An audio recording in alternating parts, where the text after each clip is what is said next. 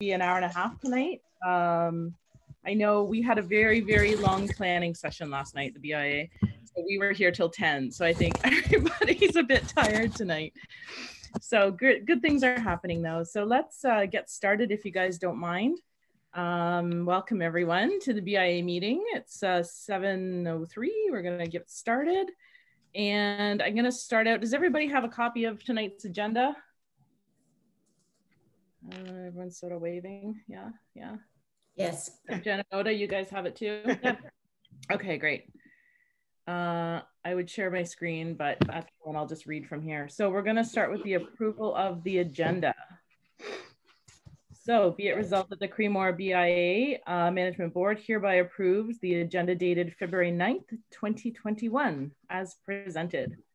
So I need someone to put forward the motion and someone to second it. Heather, did you want to put the motion forward to approve the agenda? I forgot to read the agenda. I only read the minutes. Okay. How about Sarah? Can I take something off this week's agenda? Certainly can. Can we just not talk about the Santa Claus parade float? No, I can't. I second that. You know why? I have an update. Okay, good, because I don't, and I was going to be embarrassed when I had to report it. So I just was like, let's just not talk about that. I have breaking news on that. So stand by. Okay, I thought I might have had to follow up and I didn't. So okay. I did. I did. I think maybe the last time we're gonna see this for a while tonight. So I promise you after tonight, it's going off until next Christmas. Is there anything else anybody would like to add? I think a lot of this stuff we'll be adding like the Share the Love campaign into the marketing section or events, whichever it fits into. The other thing is I had 7.2, I had Purple Hills 10 by 10 program. Unfortunately, nobody from the Purple Hills is able to join us tonight, but I do have a bit of an update. So I'll give you the brief rundown that I have of an event that they're, or program that they're running so we can be up to date. And I think Amanda too, I wanted to add some things in that you're working on in Clearview. Where would we put that in events? Other business? Other business? Or sure. New business? Well, I kind of realized, Amanda, you may not want to stick around for the whole night. So why don't we put you in events? Okay. And 7.3, I'm going to put you, Amanda, to talk about some of your wildlife programs and things like that, right? Yep. That sounds fine. Awesome. Okay, great. So can we now go ahead and approve the minutes? Oh, sorry, not the minutes, the agenda. I need a motioner and a seconder. Jen, you want to put the motion forward and who wants to second it? I think Sarah does. I have Councillor McKechnie raising his hand. Oh, yeah, Don's right. I didn't see it. Okay, apologize. Okay, great. So disclosure pecuniary interest in nature thereof. Is there anybody that at this time would like to declare anything?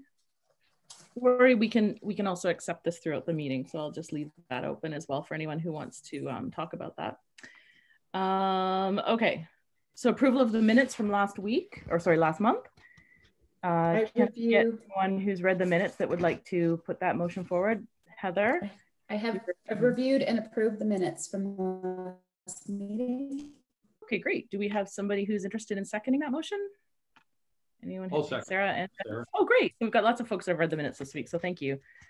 And everyone is in favor of that. Do we have anybody who's against? Anybody all in favor of the minutes? I think I pretty much saw everybody raise their hand. Okay, perfect. So that's carried.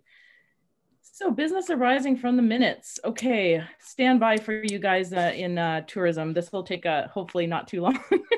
Santa float. This has been on our agenda since March. It's been a really fun topic. Here's the update. We had somebody who has a barn locally here in Creemore who's offered us space in their barn. So the float has now been put away in somebody's barn.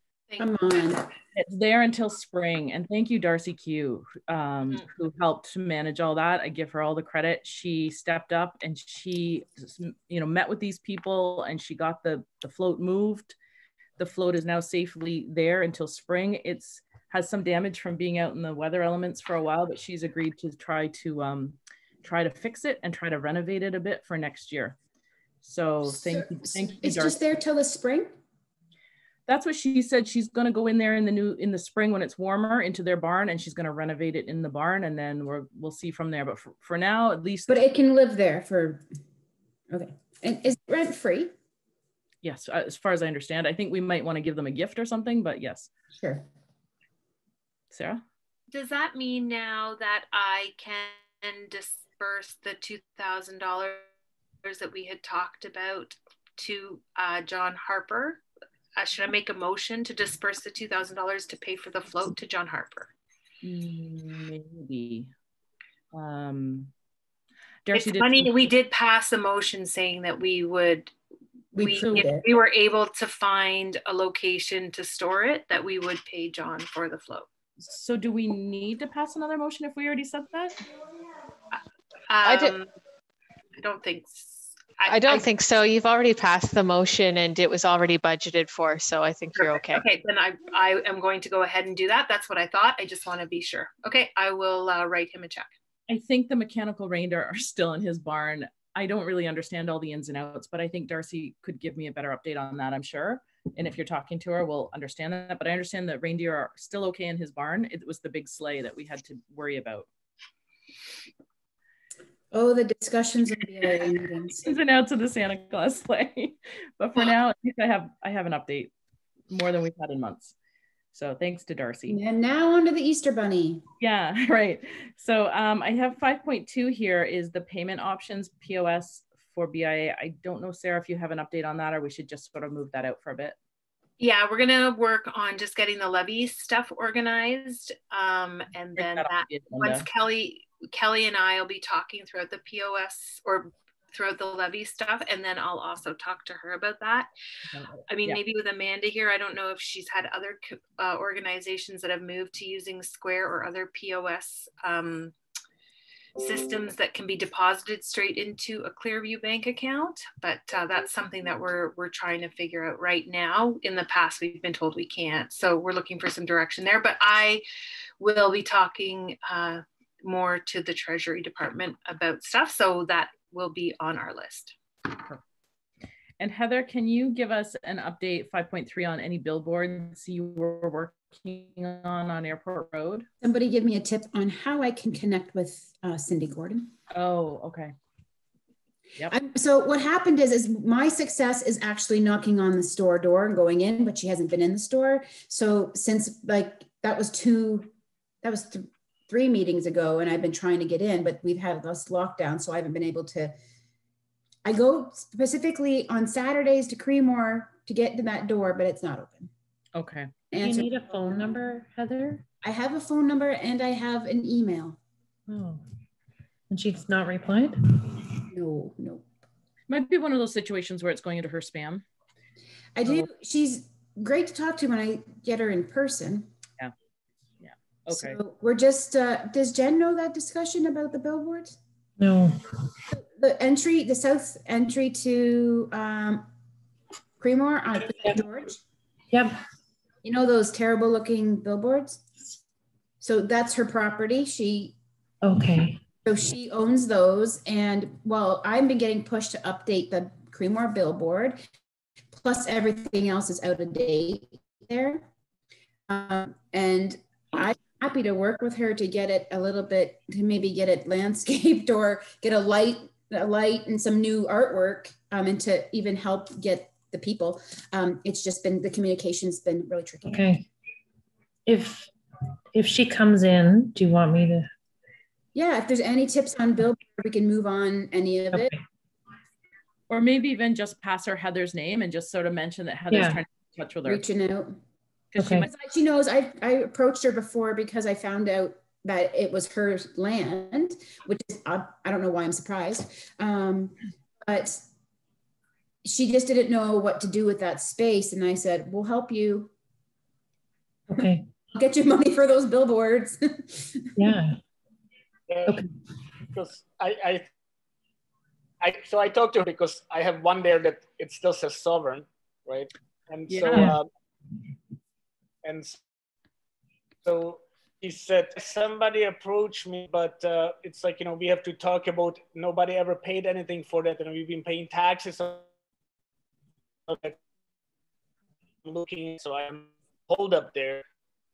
Believe me, like I love her with my whole heart, and it's just so it's things are not moving enough in, believe me, even in our department here. Okay, so and so don't be surprised that by no responses, which but that was how she rolls. after we talked. I just, you'll grab her when you see it. Okay. That's good. Thanks for the update. Okay, are we okay to move on from that for now and just sort of leave that as an agenda item for next month? It's still top of thoughts. Okay, perfect. Street tour update. In Nancy's absence, Sarah, would you have anything you want to add about that right now? Because Sarah's sort of tag teaming this with Nancy and me. Yeah, so we're in conversation still with Heidi. We have given her a possible budget, and she's supposed to be getting back to us with materials, a calendar of all of the activities, ways that we can offset some costs if we can find some helping hands, that sort of thing. So I should have a full report to bring to our next planning session, and then that should inform the budget. But we're very excited to work with Rural Roots. They are right around the corner from us. I know that she's been an important part of beautifying downtown Stayner. She has a lot of experience, and she is really invested in the community. We also are excited because she is looking at getting the planters on the street earlier, and we'll need to communicate with township staff about how we're going to manage that, because those planters are more than any of us can handle, and they are sitting on the library land. So we're going to have to kind of up our communication there over when we had the smaller planters.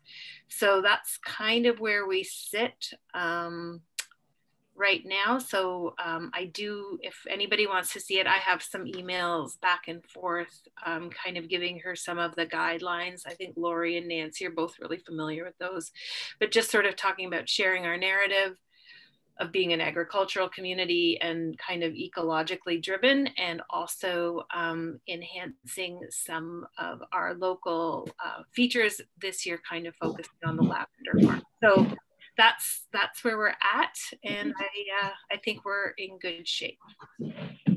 So too, that's great, Sarah. I think this is the earliest we've ever sort of organized all this, so it's fantastic.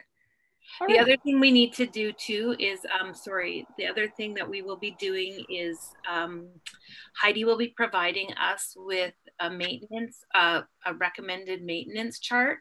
And then from there, we need to do sort of a request for a proposal, or we need to seek different people to actually service the planters too, just to see who's out there, to make sure that they're well maintained this year. Watering, deadheading, all those sorts of services is what we're looking for. Yeah, and also just some real clarity in terms of what we want included in the contract, that sort of thing. So that's something else we're working on. And that's maybe something we can look at with Amanda and Terry too at the Clearview Township, and see where you guys are at in terms of services. That's a really good idea, because that's why I'm hoping like Heidi can give us kind of a rundown of everything we need to do, and then we can go looking for how and who are the parties that are going to provide those services. Perfect. Okay, well, that's great. Okay, so now we're going to switch gears and we're going to move into events. So Brandon, thank you so much for joining us. We have the first thing on our agenda tonight is 7.1, which is Simcoe County Tourism Ride Simcoe County. Brendan, I'll let you introduce yourself with your title and what you do, and tell us a little bit more. I don't think you've ever been to one of our meetings, so just for the folks here, just to know more. I know you know a lot of people here, but just in case, give us a totally update. Yeah, thanks for having me. Brendan Matheson. I'm an experienced development coordinator for tourism Simcoe County. So I like to refer to myself as the outdoor guy, because my main pillar of expertise is outdoor tourism. So most notably would be the Cycle Simcoe strategy, which I developed back in 2013 and have been working on ever since. And then I also have some coworkers that focus more on like culture tourism or agri-culinary. So that's just kind of how we break up our roles. So yeah, I'm here to talk to you a little bit about motorcycle. And I hear you have some concerns and you want to just chat it through. So I thought I'd start by just presenting just a bit about my intentions with the project, and then we can go from there if that works for everyone. Yeah, sure, that'd be great. Cool. All right. So this is, bear with me. I usually use Teams, and so I've never presented a PowerPoint through Zoom. So if I screw this up a few times, just tell me. No judgment from us. All right, cool, good. They're very patient with my bad Zoom skills usually. Laura's getting much better. Yeah, it's only taken 9 months. All right. So you can see what I see. That's the question. It's like one of those cliche things. It's what we all say now. Can you see this? Mm-hmm. You can see my presentation though? Yeah. Yeah. Lovely. Okay. So I've basically taken a 2-hour presentation from BC Hughes, and they're sort of, there are consultants on this whole project, and I've tried to put it into 10 minutes, so I'll go as quick as possible. Okay, thank you. We appreciate time. Yeah, based on what you're saying about last night's meeting. So yeah, so I've myself and a little bit about the project. We've been going to consumer shows. Oh yeah, my headshot. This is yeah, this might be my new Instagram photo, I think. But yeah, so we've been getting a lot of requests for a motorcycle guide at consumer shows, the Outdoor Adventure Show, Cottage Life Show. We've got all these cycling brochures, fishing, paddling, you know, agritourism, saints and sinners. But people are wondering and requesting a motorcycle guide. So with COVID and everything going on, we haven't been able to market this year outside of Simcoe County. So our budget's been spent on shop local campaigns, which has been really effective, I think really important. But we also have a bit of budget for developing new products. So we're ready to rock post-COVID, essentially. So we hired BC Hughes, and that's Chris Hughes there. So he's developed most of the motorcycle tourism strategies throughout Ontario. And he's had a great deal of success. He's got a ton of stats, a ton of examples of what works and what doesn't. So we hired him to develop our motorcycle tourism strategy for Simcoe County. Obviously the goal, and this is my goal for, I probably should lead with this, our goal at Tourism Simcoe County is really just to get visitors here that maybe wouldn't have visited Simcoe County otherwise. So we'll target certain demographics to get them here. We develop the routes, like cycling routes. We'll use Cycle Simcoe as an example because it really is quite similar.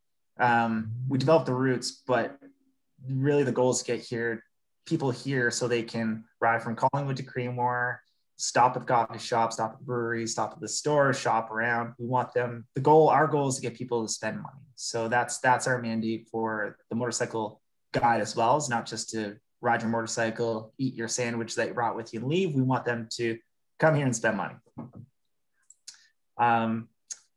Sorry, I just got to move the camera here.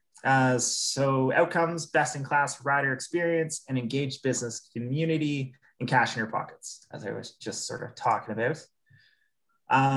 The steps, so we're already pretty far into the process. So we've already done the research, which I'll show you some examples. We've developed some draft routes, which I'll also show you. We've mapped the draft routes on a Google platform. That's kind of how we're going to launch it, is we're not going to print the guide the first year. We want all digital so we can work out any kinks. So we'll start with a Google map. We've hosted a motorcycle market readiness workshop. We hosted that a few weeks ago. And now we're in phase 5 and phase 6. So just trying to build our inventory of operators and then provide some coaching. So when we do finally launch this post pandemic, operators will be ready to welcome the motorcycle market. So what is motorcycle tourism and who are they? So this is a good opportunity to explain that we're not looking to promote a bunch of motorcycle rallies. You know, we're not looking for that stereotypical horde of bikers or gangs or what have you. We're really just looking for people like this. You know, retirees, baby boomers, couples. You know, here's another example as well. So just small groups or couples that are looking to get away from the weekend. Our market's usually GTA, Quebec, and we really are looking for more of that demographic, so smaller groups. It is, when I start going through some of the research, you'll see it's actually quite similar to our cycling tourism friends in a lot of ways, that the demographic or the type of person that we're going to be targeting through videos and marketing and images and digital ad campaigns. Here's an example of a photo. We did a photo shoot this past fall. This person here with the side bags, that's the kind of person we're after. You know, come up for a multi-day tour. They've got plenty of room to purchase stuff and take it home with them. So that's kind of who we're targeting. So I'll talk to you really quickly just about some demographics or who we're after. This again is research through BC Hughes, and you know, $1.5 billion is spent through Canada, and there's 236,000 registered motorcycles in Ontario. So we're trying to grab some of that market as well as the Quebec market as well, which isn't identified here. Demographics very similar to cyclists who, well, actually the only difference is that the majority of folks riding motorcycles are male, but they are noticing the female ridership increasing, whereas cycling is more 50-50. They say the average age is 39, but I'd say 39 and up. Most of the images we're grabbing are of that baby boomer demographic. Average household income is basically spot on the same as cycling, which is $95,000 a year. Some more stats here. So 76% of motorcycle riders take at least 2 trips per year. 40% of those trips are taken with passengers. So that's that couple that we're looking for. That's more imagery, and that, you know, if we start advertising in the GTA, that's the kind of image that we're going to try to portray. 91% of those trips are self-organized, hence the need for this map for those self-guided, self-planned trips, the multi-day trips, which we're after. Riders typically ride approximately 300 kilometers per day. I'll show you the routes in a sec here, but we are really trying to get after that multi-day rider. And they spend up to $200 per day in US dollars. This, I was gonna leave this out, but I just like this, it's funny. So, you know, we are after the multi-day rider, similar to cycling. We're looking for multi-day trips. And that kind of bike packing or motorcycle bike packing is, you know, they don't bring much with them. And as Chris Hughes puts it, they bring their Visa card and a change of underwear, which probably isn't too far off. Some future trends that Chris has identified, targeting the boomers is obviously, as I've mentioned a couple times, is going to be our main focus. And there's a huge increase in female ridership. So we really want to portray that you know, getting couples up here.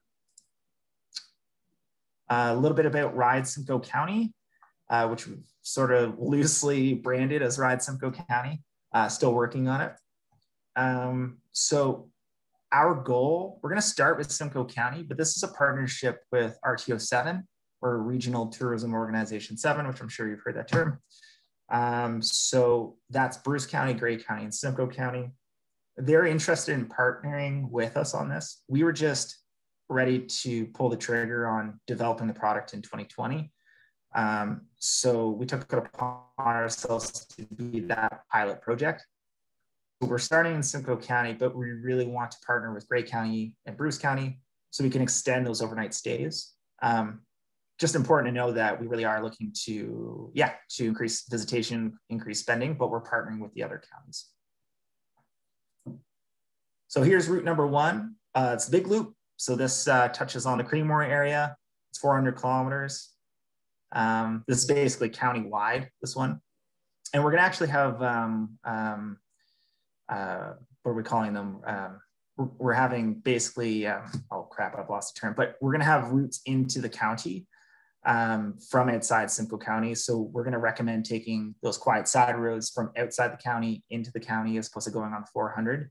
The purpose for doing that is we want to encourage people to bike from Toronto up to Simcoe County, then do the loops, and we want them to stay a night somewhere.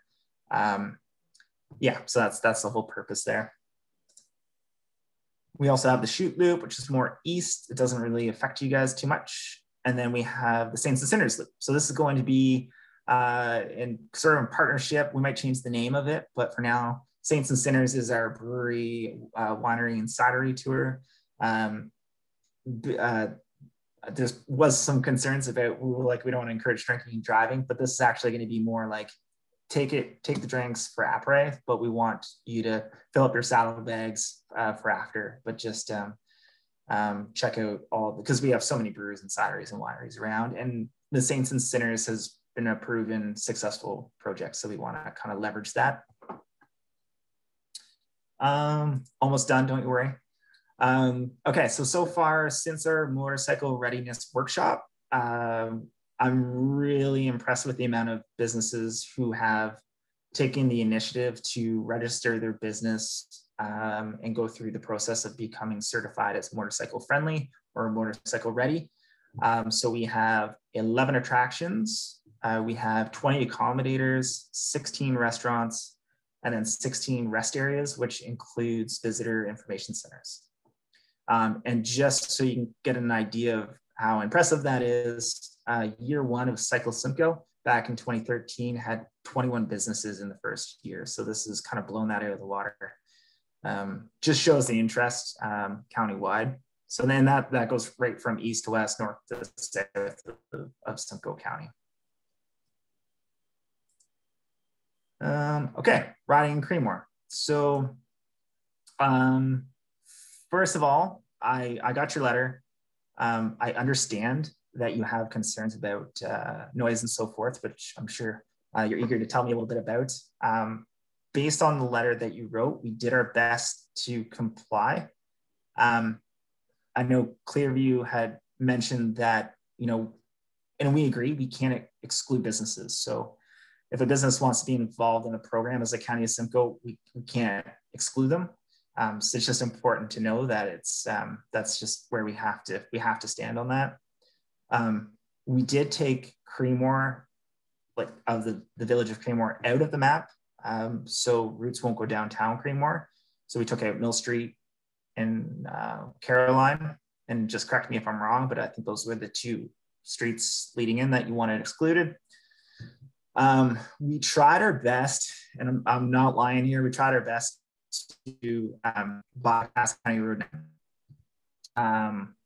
We ran into a lot of issues. There's a lot of dirt roads. We didn't want to take away from the integrity of the loop itself. We wanted to still hit up the escarpment area. We're trying to get around. We couldn't successfully do that unless we went into Dufferin County, which creates a whole slew of issues for us. So we're kind of forced to keep County Road 9, just so we can, as I said, kind of maintain that integrity of the loop. But so we're trying to, we tried our best to kind of to meet your requests, but and we did the best we could, but that's kind of where we stand at this point. But we are willing to work with you if there's other ideas where we can manage your concerns. I'm all ears to attempt or try new options. So yeah, anyways, with that, all that said, that's pretty much it. So I guess I can open up the floor to questions once I figure out how to stop sharing my screen. Thank you, Brandon. That was really helpful. And thank you for just giving us the highlights. I think that was really great. Heather, no, I see you're kind of raising your hand. Yeah, I wasn't sure if you were kind of waving or. Well, thanks, Brendan, for that presentation. I think it's great that you took in consideration the comments and concerns that the village of Creemore had. With them, I just, knowing that Creemore Springs is a partner with the program, and the program is not showcasing, advertising Mill Street as a route, how do we be friendly with the concerns of the BIA with that? Is it just, it becomes a dot versus a road map? Yeah. Okay. Yeah. Good point. Yeah. So we'll have locator dots, and BC Hughes right now is working on business descriptions for every business that becomes motorcycle friendly. So you'll have a locator dot, but we won't have a direct route to the brewery itself. It's kind of a compromise.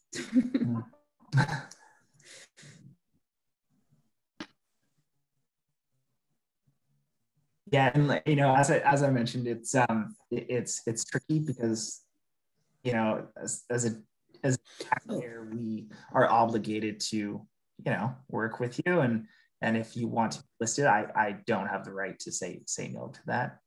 That's just the sort of, yeah. So Heather, did you have a follow-up comment, and then Sarah? Okay, it's just another question with the map, and I can't see it up close on there, but I wanted to know if there was other villages that are similar to Creemore that they run through, and just have, if there's any concerns from those ones. I know that the village of Creemore is unique in size, and lots of the areas in other towns in Simcoe County is quite a lot bigger. Just curious if there's any other spots that are hit that are similar. Good question. I actually, I reached out to Chris Hughes. He hasn't gotten back to me yet. I was interested in knowing as well. But I can say Coldwater has really embraced it. We mentioned that we're going to do a photo shoot. We're launching this, and they M's Cafe in Coldwater, which is it's similar. It's a huge cycling destination because of, it's just a quaint town, right? Like it's what cyclists are looking for. And off the beaten track a little bit, similar to Creemore. And when we told them about the motorcycle guy, it literally went, I think, an hour or two before opening and blocked the coffee shop so we could roll up with motorcycles and take a photo out front. Like it's just, yeah, they're excited about it. So I don't think it's hard to compare with Creemore. It's quite the gem of a town. And we also really have the accommodation or residents that line the street, right? The main street. And I'm not sure if that is what Coldwater looks like either. Never been to Coldwater. Really, you should check it out. It's not quite Creemore. Don't put that on record, but yeah, totally. It's a small. It's basically, you got your downtown, all the residents wrap the downtown, and okay. yeah, it's a quiet little town, but they seem to be embracing it as an example. But like I said, the amount of buy-in we've had has been pretty exciting. Like I said, it exceeded Cycle Simcoe by, it's almost tripled. And we're still recruiting right now, which is kind of cool. Sarah, did you have a comment you wanted to add? I did. I thank you for listening to the concerns. We just, in our BIA, and in the community, we get a lot of complaints. So we just thought it best to say that we know that this is going to be a reality for us, that we're going to hear these complaints, and that we wanted to just mitigate it from the get-go. So thank you so much for listening to us. And I totally get it. Like, you can't avoid County Road 9. And I think people living on that road have come to terms with traffic in general. I'm just wondering if there's anything you guys are doing in terms of educating people when they do come to small communities on motorcycles within the context of the promotion. And then also if there's any kind of infrastructure in terms of signage. Idling is a big concern that we heard about from our residents, that sort of thing. So when you're doing these programs and you're doing the promoting, how can we also ensure that we can turn to our residents and say, yes, you know, here's some things that we're doing in order to change the behaviors that are upsetting to you, and then we at least can say we're trying to kind of meet the needs of the tourism and all of this great stuff coming into town and making money, but also making certain that our residents are happy. Because face it, I mean, I feel like you guys in particular, you know, as government, should be really concerned about our residents when you do these tourism initiatives. Yeah, for sure. And actually, it's a good point. I probably should have had a slide on that, because when this first came to us, that's totally, it was like, what can we do for signage? Well, that's an easy win, or messaging on the map, on the website. So if we're running a digital advertising campaign, running it back to our motorcycle page, can we have some verbiage in there, you know, be mindful of, or something? I'm not sure what that looks like yet, but we're in a good position where BC Hughes is under contract till at least the spring. So I brought that up with BC Hughes. They're going to try to do some research. What have other communities or other counties, what have they implemented for those types of things, like no idling, or, you know, respect residents and that. So we'll work with him, and he'll come up with something for sure. But we'll definitely include some sort of messaging. And if you have any suggestions, or if you've seen anything other communities have done, please share. Yeah. Okay. Thank you. Thing I should say, we were talking about the signage thing, and Chris is not to say that we can't do signage, because we definitely can, but we just want to be careful with the language we use.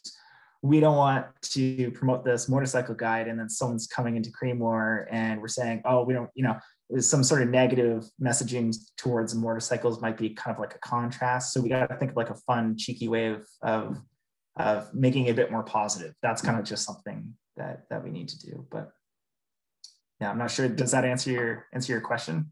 Yeah, I'm happy to see you guys are taking those steps. For sure. And you know what? It's like, we learned so many lessons with cycling. It's the whole share the road thing. You know, we want to bring cyclists here, but then there's motorists and residents are saying cyclists take up too much space. So then we put share the road videos out, and it's just sort of it's going to be a bit of a journey. And honestly, if you notice anything, you have my email. I mean, reach out anytime. My other question is, what role going forward when you guys are developing programs like this, like we are a committee of council, we are about promoting our small town, what role can we play early on to help you guys when you're developing a plan like this? I hear about research, but I don't hear about, you know, the BI, we're the only BIA in Clearview. Like when can we help, and can we do it earlier next time? Sure. Yeah. I mean, I think, I mean, I'm trying to think through my process here. So, you know, we saw an opportunity. We did the research at a provincial level. That's how we can kind of test the market. Like, okay, this could bring revenue to businesses in Simcoe County. We saw it as a great opportunity. But for sure, I think when it comes to something like the motorcycle ready workshop, it would be great to have you involved. And you can voice your concerns or your suggestions directly to in this particular instance, the consultant that's managing the program. I don't know if that's a great solution. We also, yeah, go ahead. Say, a few other opportunities would be if members of the Creemore BIA would join in on the Tourism Simcoe County newsletter. They're very, very good communication strategies and updates come out of that. And you can simply contact Tourism Simcoe County directly by emailing tourism@simcoe.ca. So I highly recommend anybody interested receives the updated newsletters. And it's right on their webpage too. Yeah, exactly. Thank you. It's right on their webpage. It's on numerous Experience Simcoe County Facebook and Instagram updates and accounts. So I would say that's probably, don't rely necessarily on me. I do my best at communication. So thank you. And I apologize if anything does slip through, but it's best if you get it directly from the newsletter as well. Totally. And one more opportunity would be our partner meeting, which we run. So, I mean, not everyone needs to jump on that call, but it is open to the public. That's where we launch our annual grant information. So we go through the guidelines, but it's an opportunity for all the tourism experience development coordinators to go over their intentions for that year. So their own work plan. So that just passed. It's usually a January meeting, but I would say that's another good opportunity. Okay, thank you. Does anyone else have any comments? Oda or Jen, you guys haven't spoken up. Did you want to comment on anything? No? Okay. Thank you, Brendan. I think you heard us, and I think that was the purpose of bringing you here tonight. We just wanted to express some of our concerns. Certainly, we are a motorcycle destination, and we won't stop being a motorcycle destination. We understand that it's important to certain businesses in this community, and we in no way want to stop that or to make motorcycles feel they're not welcome here. I don't think that was ever our intention. We are, in a way, inundated in the summer with motorcycles, maybe more so than a lot of Simcoe County towns. I don't know if you've been here on Saturdays in the summer, but we do get upwards of 100 motorcycles here. So we are already there. So we just sort of felt like we're running at capacity here with motorcycles, and for us to bring even more in, and for Sarah and I and some of the members here to get so many letters and so many upset complaints. We've had people say they want to move off of Mill Street. I have some elderly neighbors that are really upset. I've received letters from other residents. So, you know, we're getting that quite a lot. So we felt that we had to really stand behind our community. And so that's where we're at. We understand that we need to support the businesses as much as possible, and we are 100% for that. It was just that we felt that, you know, adding more to what is already overwhelming is hard for us with all the complaints we get from our residents. So please understand that that's our position. We're not trying to say you shouldn't do this program. I think it's a great program. I think you'll probably be very successful in most of Simcoe County. And I like that you've taken account the roots and you've really listened to us. And we really, really appreciate that, because I know we're just a tiny, tiny drop of Simcoe County tourism. Like, we're just so minuscule for you guys.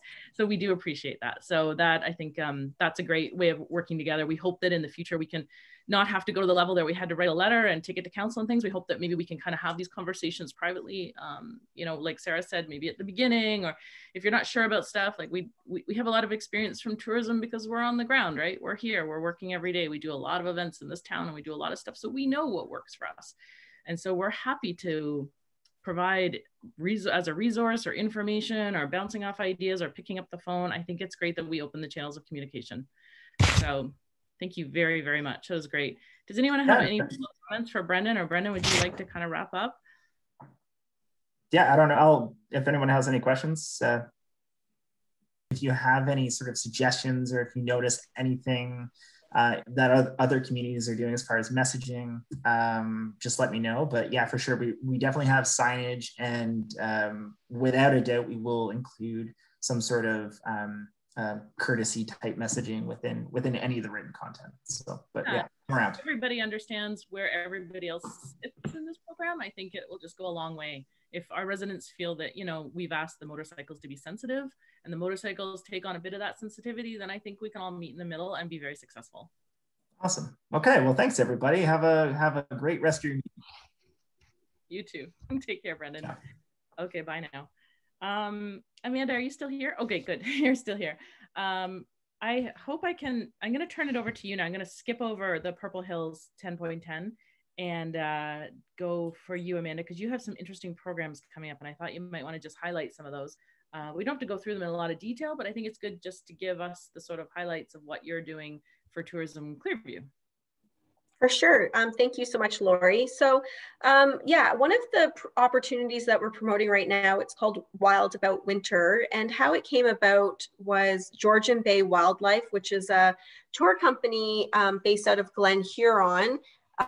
They do predominantly in past years, so before COVID, major tourism for bird watching and wildlife tracking and identification. And their target market is typically American and international visitors. So the likelihood of the common, you know, Clearview resident being familiar with Georgian Bay Wildlife is probably pretty low because their audience is typically Germans, French travelers, American travelers, Quebec travelers, etc. Anyways, how this partnership came about was Georgian Bay Wildlife was looking for a new platform, a new audience to promote bird watching, identification, and tracking. And they came to me. I have a relationship through the Glen Huron Inn. It's a husband and wife partnership. So the Glen Huron Inn, I'm very well familiar with their programs and what they run out of their bed and breakfast. So working with them and Georgian Bay Wildlife, we have developed and launched a 4-week series. And Wild About Winter is about educating our local residents in Clearview, but also obviously anyone in the Simcoe County, South Georgian Bay area, about getting outside and discovering animals and birds in their own backyard. So what it entails is, it started last week, February 5th. It's every Friday. There's a blog post on discoverclearview.ca. We've partnered up with 95.1 The Peak FM to do radio interviews on Friday mornings to present the different animals and wildlife, as well as this Friday, February 12th, we're doing Wild About Birding. It's a bird watching and bird identification webinar, free for anyone to participate. And it's to kick off the Great Backyard Bird Count, which is an international 4-day event that happens every year, and it's about tracking and identifying birds. And what's really great is in Clearview Township, we wanted to take this opportunity to get our residents out exploring parks and trails nearby. It's definitely been something that I've been promoting during this whole COVID pandemic timeframe, is what are the easy outdoor activities that you can do with your own household bubble. So it was a good partnership. It also is giving Georgian Bay Wildlife an opportunity to pilot and to experiment different avenues of pivoting their own organization. So basically, I had just asked Lori for just a few minutes just to talk about it, to find out, or to let you know how you can find out more.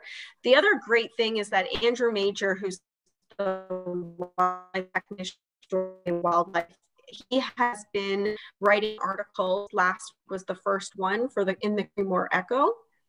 And again, that's just another avenue for them to get their message out and for them to talk about birding and identification and tracking in Clearview Township and the area.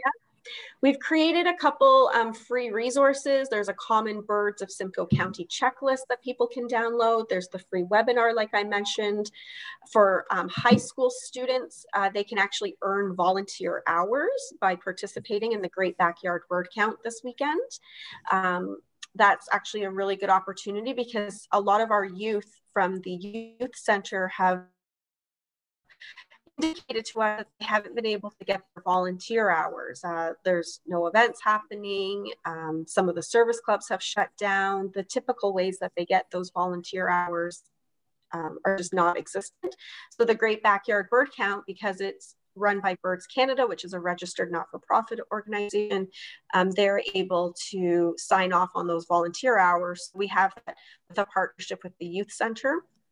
And the other last part too is with Clearview Township, we've just been looking for new programming opportunities. Normally, I'm not in the rec program field. I stick to events and tourism and marketing. But in this case, providing opportunities for people to participate in recreation and to get outside was really important. And bird watching and tracking identification is a safe and enjoyable activity that could happen during COVID.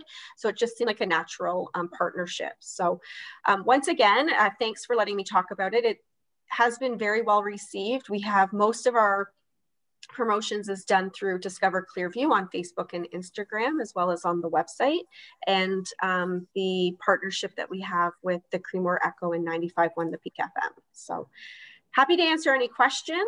There's a lot of birding, believe it or not, that happens in Creemore. It's quite surprising. Andrew has given me lots of tips. I've probably learned more about snowy owls and juncos and northern cardinals and red-crested woodpeckers, etc., as well as a whole bunch of other things. This week's blog is going to be about the eastern coyote, which is kind of interesting. So it's not just about birding, it's about all wildlife that you can hear and see and track in the wintertime. Well, guess we got to bring back Bird Day. Yeah, I was thinking about that. It works well. Birds are popular. People, that's where we do know Creemore loves their birds. Yes, we do. Exactly it. And, you know, I have to say people have just come out of the woodwork, no pun intended. We did our Snowy Owl post last Friday, and over the weekend, I probably received about 9 or 10 either like DMs over Instagram or actual posts on Discover Clearview on Facebook of people taking pictures of snowy owls in their own barns, hydro poles, telephone poles. If I could get that level of engagement on some of our other digital photo entry contests, it would be unbelievable. So yes, Creemore in particular, and those in the hills definitely love their birds and wildlife. So, and I guess the other part too is, you know, a longer term vision, as you guys are well aware, it is about creating sustainable experiences. It's about making sure that especially in South Georgian Bay, that certain areas are overpopulated when it comes to tourism. So how do we identify those gems and those other kind of must-see destinations that are outside of the heavily populated areas? Last summer, we did video campaigns for the Minising Wetlands. We did the Devil's Glen and the Nottawasaga Bluffs as being two other locations, the Eco Park, Carruthers Park, just outside of Avening, the Dunedin Nature Reserve, which most people don't even realize is 56 hectares of protected grassland and is home to the butternut tree, which is one of the most endangered tree species in Ontario. So I guess it just really supports our, you know, opportunities to protect those areas.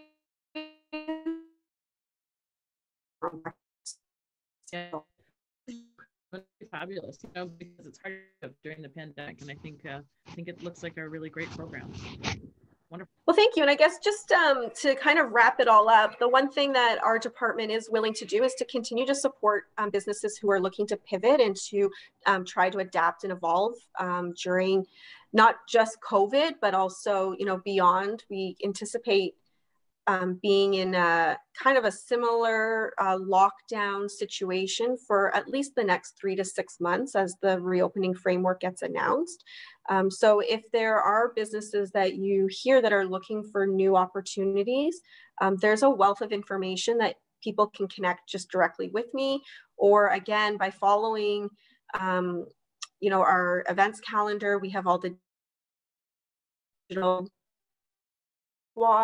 webinars posted. I try to keep up to date with all of the Minister McLeod's postings and what her office is announcing. So there are quite a few opportunities available. That's great. That's really great. Thank you. Anybody have any questions for Amanda while she's here? Any thoughts or final thoughts? Well, keep up the good work, Amanda. This is great. You know what? It's really nice to hear that you're going to be a centralized resource where we can send people who might need some more information about grants or Digital Service Squad. Digital Service Squad's still running. I think we have the use of Ben until the end of February. Yeah, Oda. Yeah, I just want to say that it's like, you know, what a great source of info and that comes from you there, Amanda, and you know, and it's on time and reminding us of things that we can do and what are available. And it's, you know, I really feel very fortunate to be up here and this being our community and this great from all of our friends and you know the township and you guys. It just I really appreciate it, and I found it very useful, to be honest. So I just Googled, you know, the last time I got the email from you, and I was like, you know, and I'm like, it was very useful. So so it's working. Hopefully it's working for everybody else. So thank you. Well, thank you very much. And yeah, again, I try to disperse the information as fast as I can get it. Sometimes there's a delay, and all I'm doing is just forwarding info. It certainly has, the Creemore business community has their own Facebook page. I appreciate having rights and access to post and to share. So I think that helps in terms of communication, but our department is here to help. I know sometimes it feels like we say no, but we say yes a lot as well. So if there are any opportunities or challenges, just feel free to to reach out, myself, to Terry, or to a member of council, and we'll do our best to support. That's awesome. Thanks so much. You're welcome. Fantastic. Okay.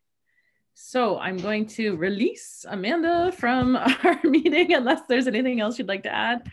And we will continue on with our agenda. So thanks, Amanda. We'll say goodbye. Have a nice evening. Thank you. Good night, everyone. Nice to see some friendly faces. Come back and join us again, please. Bye. Okay, bye now. Okay, so I'm going to just hop back over to the Purple Hills 10 by 10. This is something that's a Purple Hills Arts and Heritage program.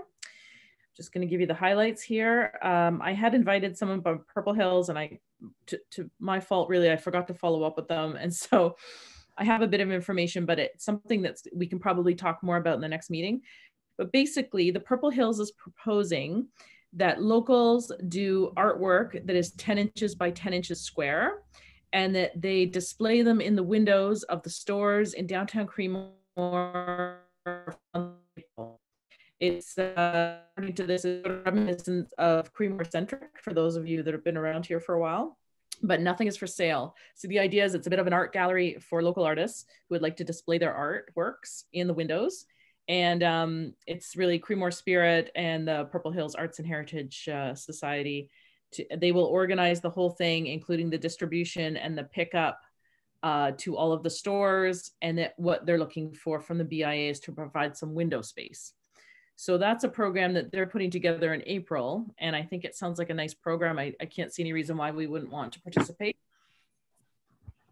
Does anyone have any questions? I'll try and gather some more information or get somebody to come to our next meeting in March so that we can have the details. But I think it's something, unless there's any objections, I think that's something we probably like to be involved with, right? Yeah. Okay. I think it's really great. And I think it's I think it's really something that like really works for this for us. I mean, I wish I could do more of that, but with placing my patio the way it's been placed, I don't have any window space for anybody. However, I think that even putting those things on sites and kind of this way bringing people in to check the businesses through the websites to see this artworks might be another kind of way to cross promote each other, perhaps. Sorry, some of your internet's cutting out a little bit, but what I think I heard was that you want to maybe instead of in the windows, you suggest putting it inside on your walls. No, not just instead of. I know my internet sucks. I can see, but instead of the windows are great, but for those who don't have a windows, perhaps putting it on the websites as well and kind of bring people to the businesses through the internet, maybe as well. Good idea. Something we can suggest to them, absolutely. It's a good idea. It fills that. Sorry, Sarah. I'm sorry, the delay is really hard. You go first. Okay, it fills in that April time. It gives us something to really promote after Easter because we kind of talked about that being a quiet or dead zone. And I think I could help, like I'll be working with Purple Hills in terms of drop off and distribution. And so maybe what we can try and do is capture the images, and we could use the same, basically just recreate that Valentine's page. And if we wanted to, we could put the pictures that are at each location, or we could do that if we feel like people can't get out at the time and have it live. I think I would be willing to put some effort into supporting an online element with that. Nice. Sorry, I'm just taking notes at the same time. Yeah, that's a really nice suggestion. Okay, I'll take that back to them and hopefully we'll get some more information. I think they're really in the process of just figuring it out themselves. So that's as far along as we have. But I believe that they're going to give the 10 by 10 canvases out to pretty much anybody who wants one, and anybody can create it. And then the idea is you don't have to be sort of like an artist. It can be anyone who creates these and puts them in the window. So it'll be a bit of colorful and a bit of interest, in a very kind of bleak month of April, which can be very rainy and dark. So our artists are not painting this, they're handing out a blank canvas. also, I think it's open to everyone. The idea is they're giving everybody like a 10 by 10 canvas, and you can look at Heather's faces. What? Heather's just like, ooh. I'm like, I like the idea of it being already done. Oh no, we don't have to do it as the businesses know. We don't have to do it.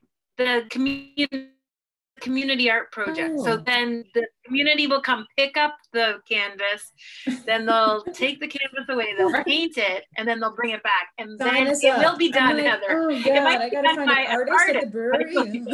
Heather drawing away on all these canvases on the window. Yeah, sorry, I didn't explain that very well, but yes, thank you, Sarah, for the clarification. I feel like this could be similar to the art show that they do when they come in on site, right? Sign up. They want to come and hang out. The idea is it's not for sale, so we're just. Right. But the way that it was organized, I feel like it could be organized sort of similar with Purple Hills. Yeah, I think I'll be working with them to help a little bit with that stuff. And what I could also do is just using kind of the same handy dandy sign up sheets that we've been using. We can gauge the interest and who is willing to take on canvases and how many, and we can do that sooner rather than later because we know the size. It might be hard to, I don't know how you would administer it because you're going to want to make sure that the businesses like the art that they're going to put in. So maybe that's something that we need to talk to Liz about, because I do imagine each business will want something that reflects what they have going on in their windows. Question again, Sarah, if with part of the organizing, I'm happy to be displaying art in the window. That's no problem. It's just that our windows with the sunlight kill anything that's in there. So I just want that. We're happy to take it, but I'm not sure that you want it in full when it comes back, because our stuff gets destroyed in our windows. I think that's really important to tell Liz and their organizing group to ensure that that they're sun damage. Yeah, just make sure that it's really clear in terms of who's responsible for the artwork, who's, that sort of stuff, because we certainly don't want our businesses to have people upset with them because they've been trying to do something good for the community. So I think really laying out that in a, obviously in a lovely, pleasant way, but we better be sure that that's included in their information to the artists. I've taken a note of that. I think that's important. Okay, great. Well, that's the 10 by 10 program. So I've added another section in here, Kayla. I've made a 7.4, and that is Lavender Days. I don't know if we want to add that to the agenda or we want to be able to talk about it. We're going to have another meeting. Part of our workshop last night for Oda that wasn't able to join us is that we talked quite extensively about this. And I think we have a lot more work to do on this before we're able to really come public about sort of our thoughts and where we're at. I should declare a pecuniary interest and conflict of interest, though, because I do feel that I do sell some of the products that one of the partners that we're looking at working with. So I do want to declare that and possibly remove myself from the committee. So I'm happy to help in different ways, but I do have to be careful about conflict of interest there. Okay, so we're going to put that, though, we're going to talk a lot more about that in March, because what we had decided last night was that we are going to meet, or the team is going to meet in February, and that hopefully beginning of March, we'll be able to start to roll that out to the members. Anybody have any questions about that right now, or do you want to just move along, because we don't have a lot of details just yet, it sounds like, from our discussion last night. Okay, so public participation, I'm going to skip through that because there's nobody here for that. Financial report, Sarah, did you want to talk on that? I know you're doing a ton of work on this, especially leading up to our AGM. Yes, and I'm sorry, I've been in touch with Emmy a few times, but I still haven't got the finals for 2020 from her. So I'll continue, and maybe with Kayla's help, the two of us, I don't know if Kayla has the ability to get these reports faster, but I still need to bring that forward. So I don't have a ton to report other than I am working on the levy. We did talk a little bit about it at the planning meeting. I have kind of come up with an overview of how to approach the levy. Do we want to go into that? Because what I would like is to just get some kind of like a motion that I can move ahead with. I guess the last time sorry, I have to go back a bit. I'm exhausted. The last time we talked at our last meeting, I guess I was to convene to gather up a committee and sort of bring together a plan to look at the levy. So that's what I have done. And I think it should be fairly straightforward. I will be meeting with, so our committee is made up at this point of Lori, Pamela Fettis, and myself. And what we're going to be doing is, sorry, I'm like that. I can't do two things at once either. I'm trying to pull up my screen. So what we have to do is put together some kind of a process to bring the levy to our members and decide what the levy should be. And I think we are kind of getting to the point where we know how that has to happen. So we're going to be working away at that. What I have done is created, sorry, I should have had this pulled up. Okay. Last night we talked pretty extensively about it. Really extensively about it. So what I want to do is just kind of get this on the record in terms of what we're going to be doing with the membership and how we're going to go about it. Have your action plan, because what we could do is maybe submit that as information. That's what I'm going to do. Okay, so I'll just send that in. So so basically the plan is to what is the plan here? Sorry guys, I'm now I've lost all of the right screens here. It's just so many. This is such a weeny little screen I have on this computer. Sorry. I don't even know if I have to share, but basically what we're going to do is we're going through the process where what I have learned to date is that in order to change the levy, really we are able to do that as long as we create a budget, share the information with our membership, and it is approved by council. So it's a fairly straightforward process. That might be like the super cool notes on it, but we've created a process that's going to include educating our membership, surveying our membership to ensure that we understand what their needs, abilities, and expectations are. And then hopefully at the AGM, we will give a few options and then we'll get some feedback in terms of that before we set our budget for this year. I'm not certain that we'll be able to change our levy for this year. We will have more information about that tomorrow after talking to Pam. But what I can do is I can share our kind of overview plan, and then throughout our planning process, like, do I need a motion to approve the plan, Lori, do you think? Oh, we could accept the plan as information. Okay. What do you think? Yeah, that's exactly the route I would go. Accept it as information. Yeah, because right now it's, before I talk to Pam, there's some things I'm just not certain about. So I think it'll get a little bit tighter and tidier. And I have shared it with all of the board members, and we can put it in the minutes. So if you guys will receive that for information, then we can move along. Yep, we do. Do we have to put a motion for it, or do we just say we accept it? Do you know? Sorry, Kayla? Trying to find my unmute button. It's long. Yeah, if you guys don't mind, we can just pass a quick resolution that you accept the attached, and I'll attach it as soon as Sarah has recovered from her technical glitch. Well, it's not a technical glitch. It's okay. Just my brain is just done. Okay. Well, I'll add it to the minutes so it'll be there. Some people have like a slow internet connection. I have a slow brain connection right now. That happens as the night gets on.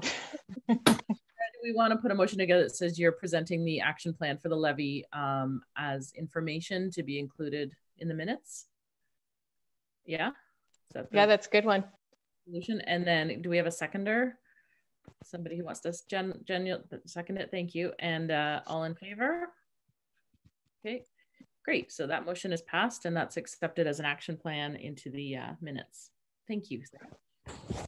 stay tuned. This is a really interesting project, and I hope everybody's part of it. And I hope that we continue our workshop planning meetings, because it's something that's super important. And Sarah's done just a ton of research and number crunching and trying to figure things out, and so it'll be really interesting. And I think we all need to be part of this. It's not always fun parts that we do in the BIA. It's not all events and the singing and dancing on the street, but it's super important for the future of the BIA, and maybe not this group here, and maybe in the next few years isn't so important, but future, many years in the future, they'll be very happy that we look at this now.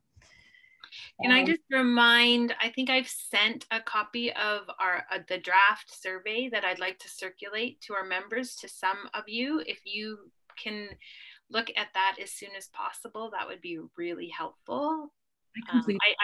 There's been one response, so. Did it was good.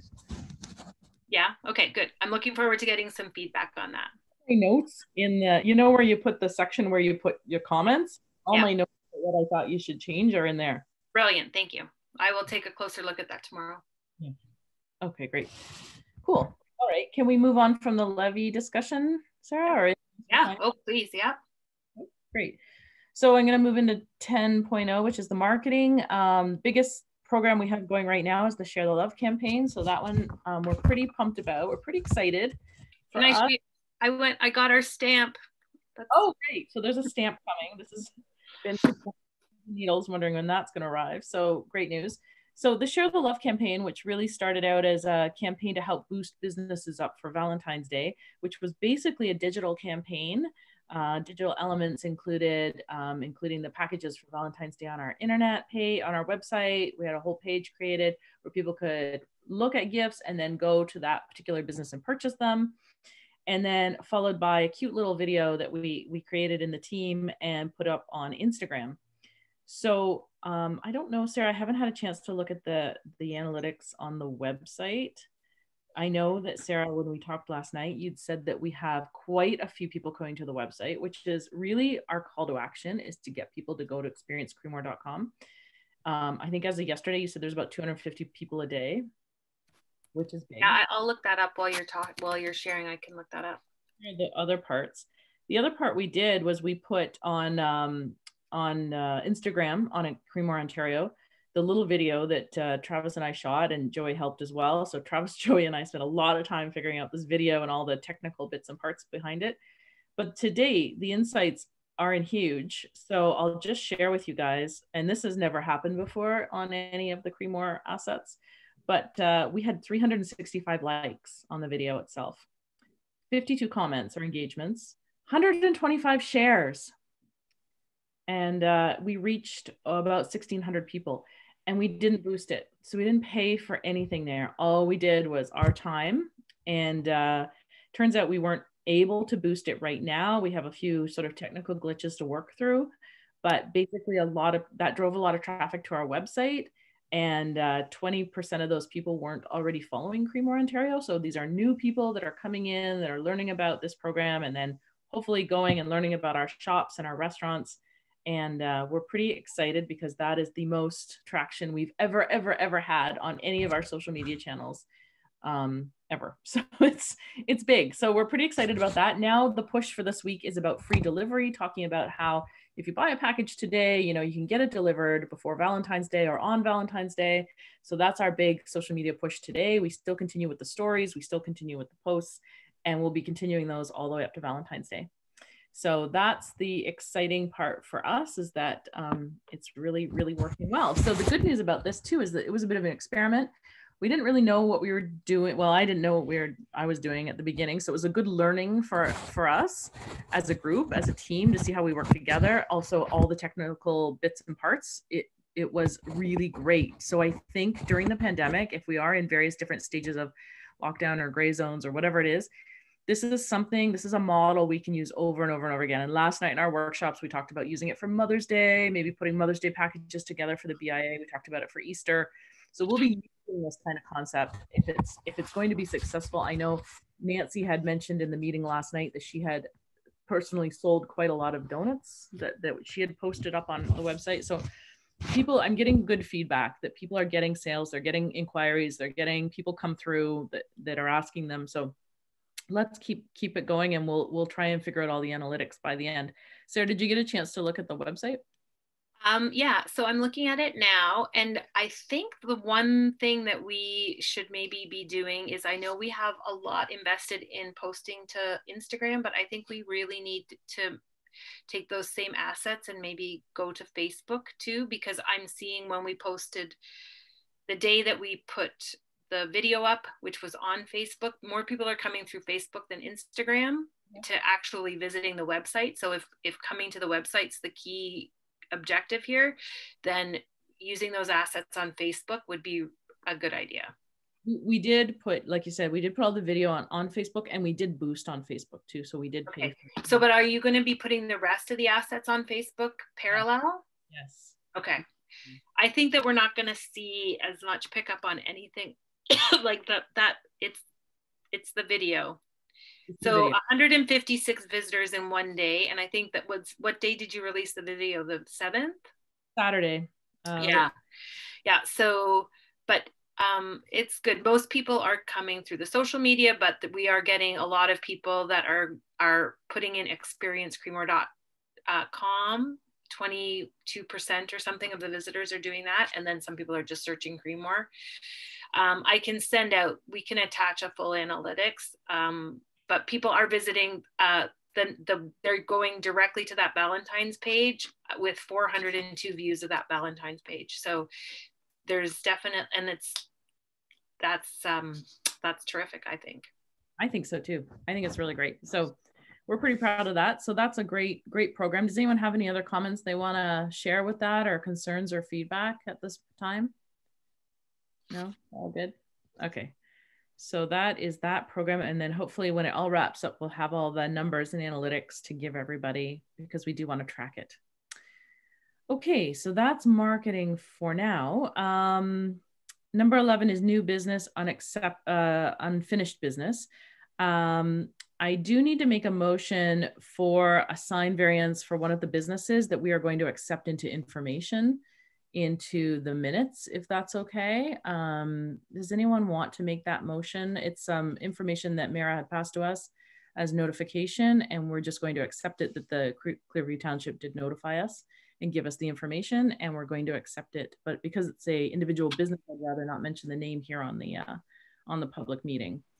So Kayla, are we okay to accept that information into our, how do you say? You there? Yeah, I'm here. Sorry, I'm slowly typing it out as I go. So you want to say, be it resolved that I don't know why I wrote Clearview, probably because you were talking about that. Creemore BIA board hereby accept some information based on a sign variance. Accept sign variance information. That's all we want to do. Is that as provided by Mara? Yes. I'll just say that, and then it's a little bit more direction. Yeah, perfect. All right, so do we have a seconder that will just accept that? Anybody want to second it? I can't second it.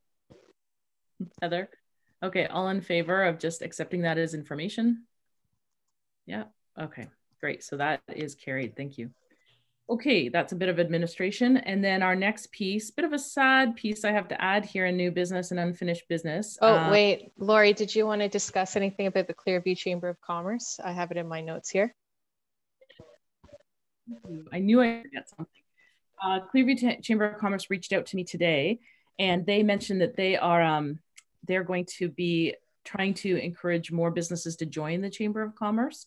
And so they will be coming into Creemore to kind of recruit or encourage businesses to join. And they just wanted to let us know that they're going to be kind of in our sort of backyards. So I don't think the problem. Clearview Chamber of Commerce does very different work than we do. And I think they're a great group of people. And I don't see that there's any issue, but I said I'd like to just, bring it up tonight so you guys know that if you see them around or you see them online or, that's what they're doing. They're trying to drum up some new support for their own group and sell some new memberships and get some more people involved. They also want to work on some new programs for 2021, and they've asked if they can come to our next meeting in March. So I said, I don't see why not. If they have some programs that might interest our members, certainly we'd want to hear about them. So that's sort of where I left it with the Chamber of Commerce. If anybody has any questions, the contact I have there is Kat Salvador. All right, so I can move on from that. Thank you, Kayla, for reminding me. Yeah, sorry about cutting you off there. No, I had said it earlier, didn't I? Yeah. Okay. Thanks. So we got that in. And then the last thing is Nancy has offered her resignation to the BIA board today. So she asked me if I would present it on her behalf tonight. She's just decided that she wants to work on some other projects and would rather not be a member of our board, but she has offered her help and assistance, and she will still work on programs, and she's still really keen to continue some of the work she's done, and she'll volunteer on our committees, but she just feels that some of her energy needs to be best spent elsewhere, which I think we can all appreciate because all of us are in the same boat. We're all torn into directions.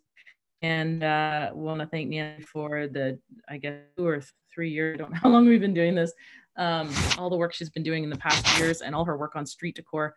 I know the street wouldn't look as beautiful if it wasn't for Nancy. So thanks, Nancy, for everything you've done. We're really going to miss you. And we hope to see you around still. I'm sure we're all going to be getting coffee from her every day. So sorry to leave that with you for the last bit, because I know that's a bit of a shock, but here we are. Okay, so the next meeting is March 9th, 7 p.m. So, oh, and that's our AGM. We will probably need to have maybe another meeting in between now and March 9th if we want to go over any sort of final details on the budget for the AGM. I would imagine this group should cast their eyes at least on some of the final budgetary items. And I was going to propose for the AGM as well, based on our conversations last night, that maybe what we are able to do is really talk about the first 6 months of the year, because the year is going to be changing so much this year. I don't know if we can really honestly talk from August to December, other than big things like possible Santa Claus parade. You know, it's really hard for us because we just don't know where we're going to be with events. So I wonder if we just sort of put some placeholders and then we try to roll out what we're doing in the first part of the year. I don't know, is that acceptable to you guys for an AGM, or do you think we should give them the whole year's program and this is what we're doing? It's really hard for us to figure out. I mean, it's hard. It takes us a lot of time to do all the planning and all the details of all these events. And it's hard for us to lay it all out, not knowing pandemic wise where we're going to be in June or July or August. So I don't know. It's going to be a tricky AGM to deal with this year. And there might just be some placeholders and things that are just going to be, you know, hopefully, you know, rolled out once we know more. You know, certainly Heather and Jen gave me a real insight yesterday about, you know, June and July maybe not looking so good and not being pandemic wise and not being able to have the events I was kind of hoping we'd be able to have. So let's see what we can do for the AGM.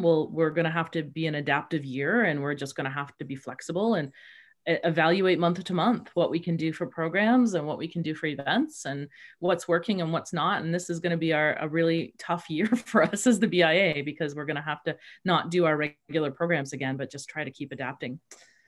Anybody have any comments, questions? You want to add anything? No? All right, guys. Well, on that note, I think we're going to wrap it up. It's 8:25. So we managed to keep it within a good time frame. Heather, did you have a comment? Oh, no. Do you want me to motion to? Thank you. All right, Paige. Yes. Be it resolved that the Creemore Improvement meeting is adjourned.